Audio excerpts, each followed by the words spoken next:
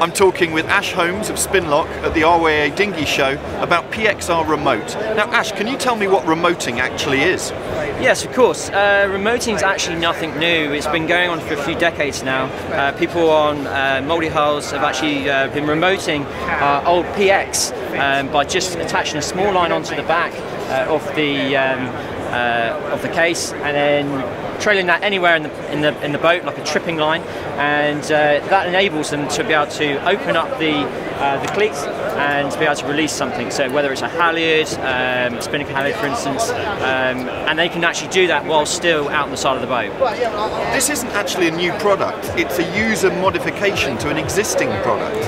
And where did it actually come from originally? So again, it's come from a number of different backgrounds. Generally, a lot of people like to try and develop stuff and clean out their boats.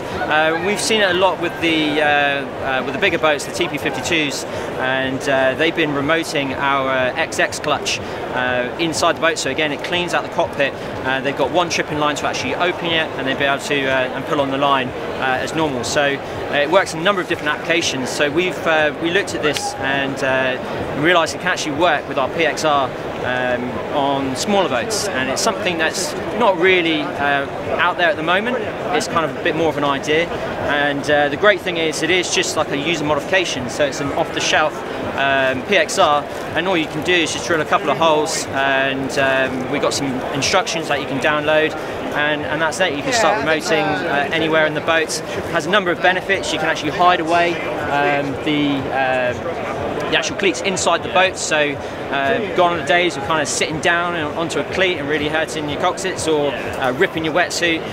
Also has added benefits for the hardware. We can hide them away from all the elements and prolong the life of the product as well.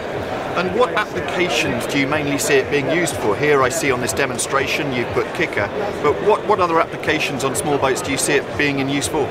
So we've got two different versions we've actually we looked at so far. We've got the full release, and with that one all you've got is the tripping line coming off the back of the case, and it just gives you basically what it is, the full release. So that could be good, like we've talked about on halyards. So if you want something like a mast lock and you want to embed something like that into the top of a rig, could be a cat, could be any boat, so you don't get the mast, you don't get the compression from the halyard through the mast, then you can actually attach that into the top of your mast and then have the tripping line coming down to the base.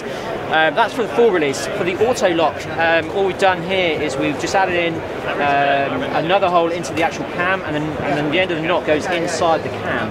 And then with this one, we've added a bit of elastic so it automatically locks back down again. So the benefit of this is when you can actually put it into control lines, so kicker, Cunningham, which are your main ones. So when you're in like a skiff, for instance, you're fully trapezing, you get to the windward mark, you want to dump your kicker and your Cunningham to get round the mark.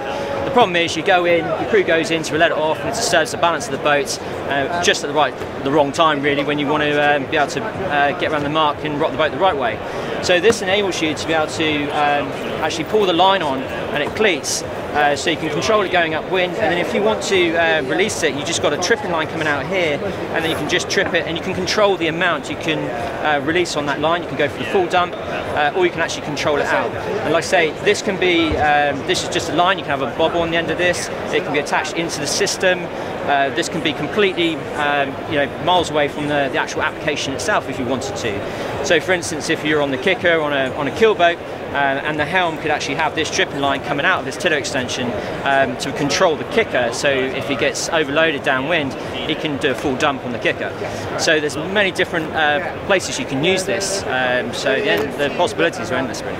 On some of the more complex boats where you've got a bit of a string fest going on, this is going to make the ergonomics far simpler and look far more clean. Absolutely, yeah. I mean, the idea is just like the big boats, we want to try and clear out the cockpit, so it makes it a lot easier to manoeuvre around the boat, so less tripping hazards. Again, you look after your own equipment, you're not sat on stuff, so it really does clean out the inside of your boat. And again, we're seeing people like the classes like the International 14s, people like the Merlin Rockets, and the development classes where they're not afraid to try new things. Starting to use this kind of technology and starting to push it forward. It's great to see yet another innovation from Spinlock, but this time on an existing product. Many thanks for your time, Ash. Thank you, Mark. Excellent.